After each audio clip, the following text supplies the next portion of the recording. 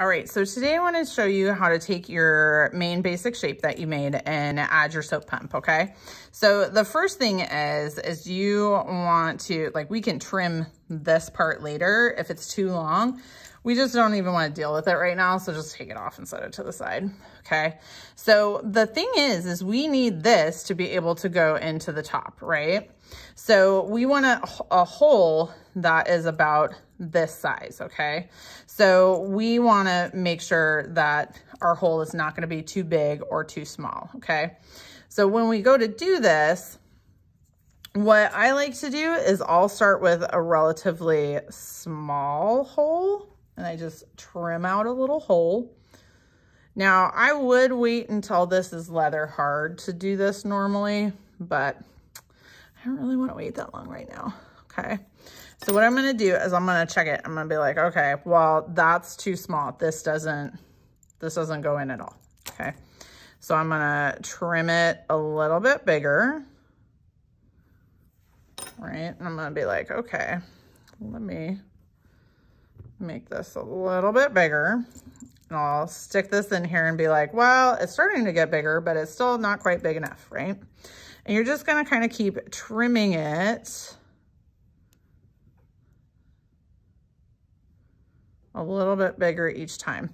Now, like I said, my clay is super squishy, so I'm getting this lip on the top, which is not super fun, but that's just because my clay is squishy. If you wait, like I said, until it's leather hard, that would work better. But since I'm making all these videos on the Wednesdays, I don't want to wait till next Wednesday because that's going to take a long, then it'll be too dry and it'll be really hard to open. Okay. So I'm going to keep kind of checking it. I'll smooth off my little bumpy thing and I'm going to be like, okay, ooh, that's getting closer, right? Now, you know, or if you don't know, you're gonna know in like 2 seconds, but clay shrinks as it dries and it shrinks a little bit as it's fired. So we actually want this hole just slightly bigger than the actual soap pump, little nozzly, whatever this thing's called. I don't even know what it's called. Okay. So now if I look at this one, it fits in there and it's just slightly wobbly.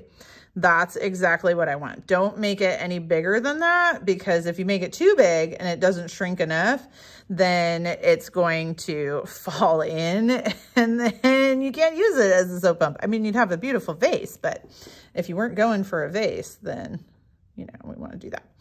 So you're just making sure that your hole really matches this really closely.